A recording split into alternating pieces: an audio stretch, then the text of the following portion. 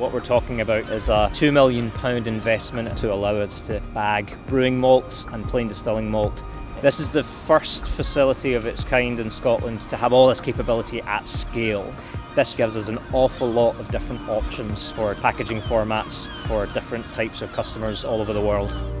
This project is exciting because it will bring jobs into the local economy, and it's something we can tell our consumers about very proudly.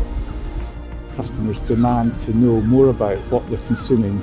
With a short supply chain, we're able to do that more effectively. Crisp Malt are very concerned about their carbon footprint. The small batches means that there's more of a direct line of sight from the farm to the end customer. More locally sourced products allows more flexibility within the supply chain. Preserving that connection and that provenance, but also that relationship between farmers and brewers in Scotland is a really exciting proposition.